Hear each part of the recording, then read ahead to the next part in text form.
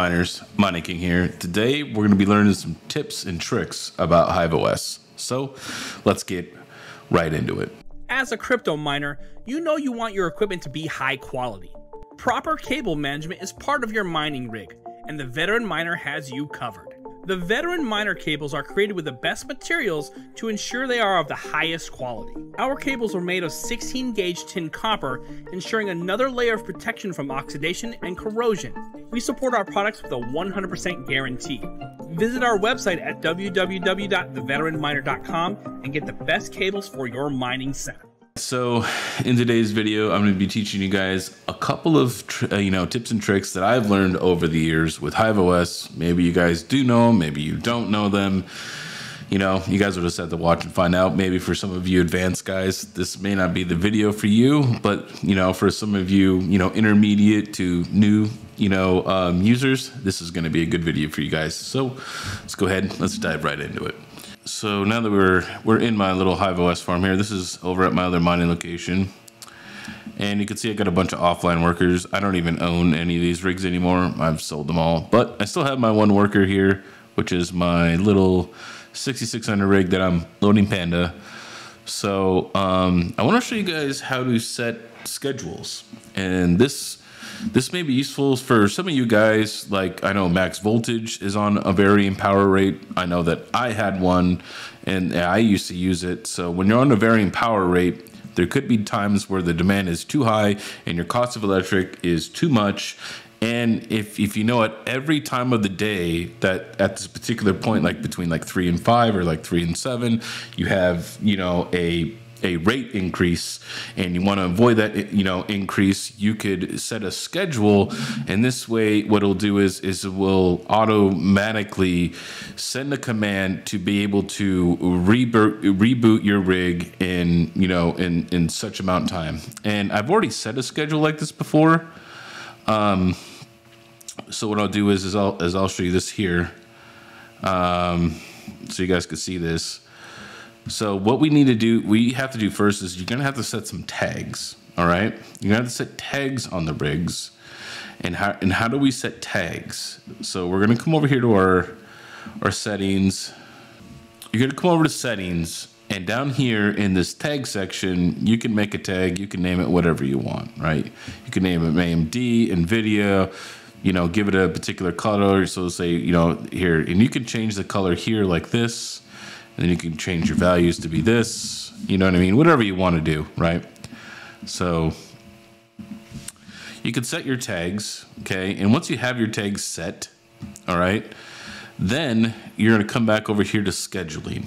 And then what you're going to do is you're going to click on, you're going to click add an event, and then you're going to tell it what tags you want to be able to use. And you could set very specific tags for very specific rigs, like maybe you have 6700s and you want those to be affected, or you want to use your all of your NVIDIA cards, or maybe you want your whole farm, but your whole farm is NVIDIA. You could just do that as well. And then you're gonna say, okay, I want tags right here to be able to I want all of these affected units, whatever you deem that you want to be affected by the tag, right? It's going to do this, okay?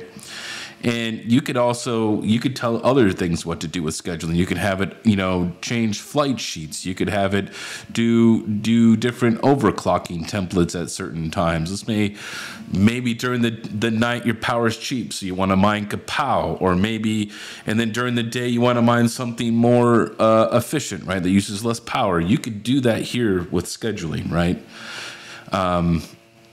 And then you could also do run a command at a certain point, like maybe this is the time when you want to update your miners, or you want to set a reboot every day at midnight, or whatever you want to do. These are the commands that you're going to want to be able to do, okay? But what you're going to want to do is you're going to come down to...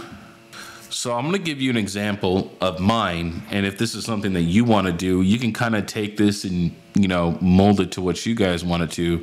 I had AMD and NVIDIA cards both in my farm, so right now I'm kind of targeting the whole farm to always do this, right?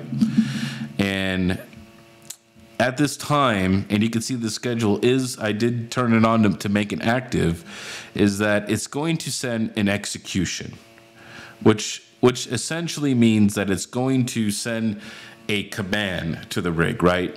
Now, the command I'm sending is very specific because I'm telling it to shut down and reboot in a certain amount of time. So the same thing that we use to shut down and boot in 30 seconds, we can do here as well, where we can tell it how many seconds we want it to be. You can make it 18 billion seconds, but everything is in seconds, right? So this is 18,000 seconds. Hey Siri, what is 18,000 seconds in hours? It's 5 hours. It's 5 hours. Okay. And which I remember having that time set, right? So this is a 5-hour wake on land where it will turn off at a very particular time. And you could tell this too. So you could tell it what time zone it's running in. I'm telling it that it's running in the Phoenix time because obviously I live in this area, right? So this way you could say every 1 day at this time, which you need to use military time. I'm using 3 o'clock. I want this to go off every day, once a day, right? This way, at 3 o'clock, the rig shut down, and at 8 o'clock, they turn back on, right? And this way, I avoided the varying power rate that I had because there was an on-demand peak charge at between 3 and 7, right? So this way, I was able to avoid that. So you could really use scheduling to if you have different power rates during the day, you could really use the scheduling to your advantage, right? And this way, like I said, if you have cheaper power at night, you can have it mine something more core intensive. Or maybe you have 2 different overclocks. You have an overclock during the day that's light, that keeps the power down low. And at night, when your power is cheaper, you have it change the overclocks on the templates to make them more aggressive, and this way you're able to use more power, but it's cheaper, right? There's tons of things you can do with this scheduling, so it's really kind of cool and neat to see what you really can do with this feature. It's really cool. Okay, so I'm going to teach you another trick here, and this is with the octominer fans and features. Not a lot of people know this trick. I learned this trick from Matt Electron quite a few years ago. So it's really, really cool, and you can make the octominer fans work a very particular way, right? So what we're going to do here is we're going to set and this is what we're doing is we're setting the octominer fans and the GPU fans to work together all as a single unit. Right? Because usually when people tune their octominer fans, they usually tell the octominer fans to do something, they tell the GPUs fans to do something, but with that fan controller that's there on the board, you could actually, it's possible to have the GPU fans and the octominer fans work together in sync to where they'll go up and down together as needed, but it has to be configured a very particular way. And most people don't configure it this way, which is completely respectable. But this is, to me, how I typically set up the octominer fans. And 9 out of 10, I don't have issues with this. But yeah, let's go ahead and let's get into it. So what we're going to do here is we're going to set the fans to 0 because we want them to be in auto mode, right? So for the fans to work in this auto fan configuration right here, we want them to be on auto. And I don't like the reboot on airs in smart mode. I feel like it gets kind of tripped up. And these are the default values in the octominer. So you could go ahead and adjust these.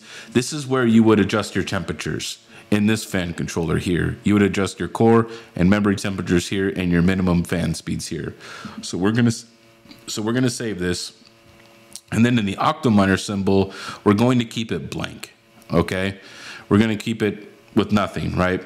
Now, what I'm gonna do is to make sure that the octominer fans are very temperamental, and they depend a lot of their information from their environmental sensors that they're connected to the board.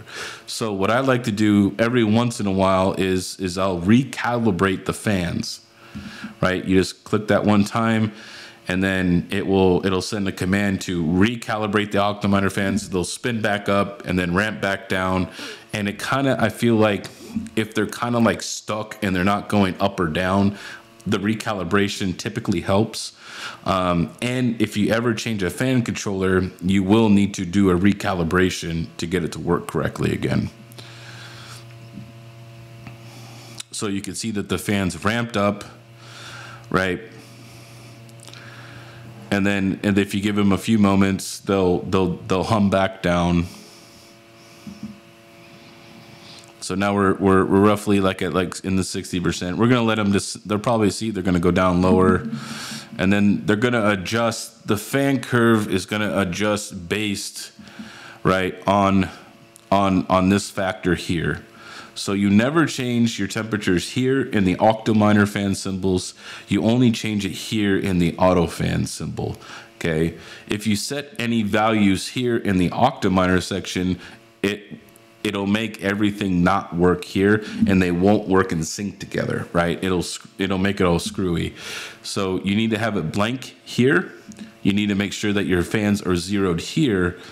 And now the fans will be able to actively tune themselves as they needed, right? So both of these fans percentages here and these fan percentages down here will tune themselves accordingly, right?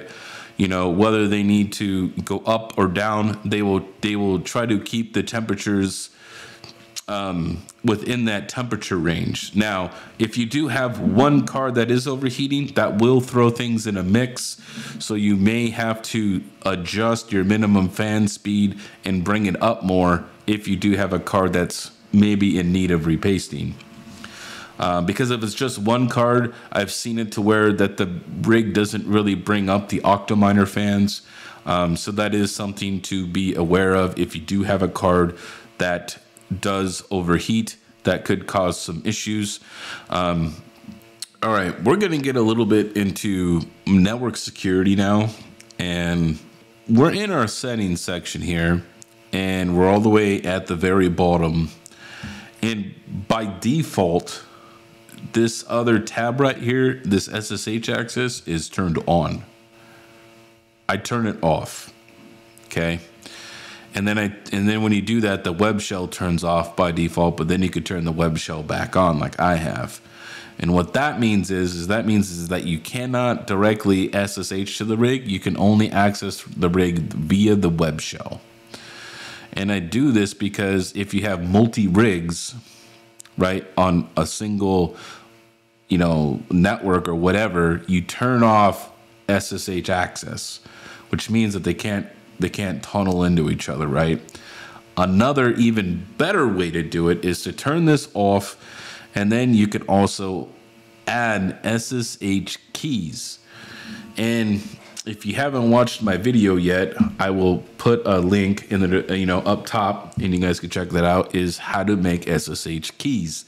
And when you make the SSH keys, it makes it very secure. And what I mean by that is so when you create an SSH key, there's a public and a private key, right? You never share the private.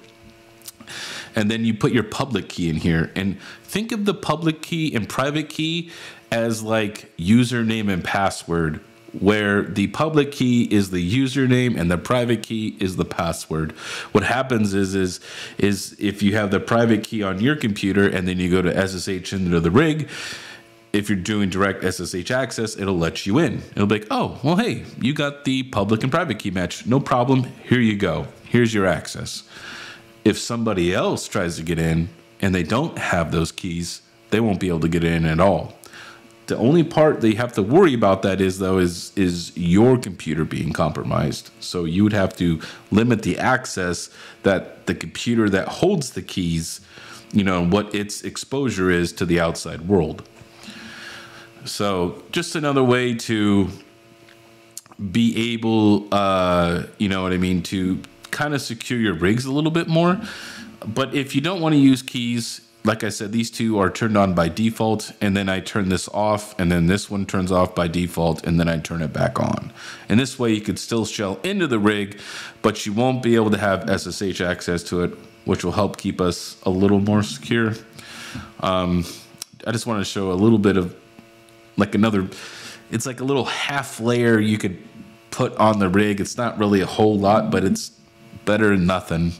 Because I know there's some non-networking people out there. So that way you guys could maybe add just like a little half-quarter layer to your setup. All right, that's going to conclude today's video. That's just some helpful tips and tricks that I'm showing you guys. I just wanted to put a couple of tips out there, maybe some useful things. You guys maybe found them useful, maybe you didn't. Let me know what your guys' thoughts are. What kind of content would you guys like to see next? I did do a stream on Sunday repairing, well, maybe not repairing, but kind of rebuilding a Z15 ASIC. So not sure how you guys feel about that kind of content. But yeah, let me know what your guys' thoughts are down below. All right, this is the Mining King giving you the most hashes, and I'll see you next time.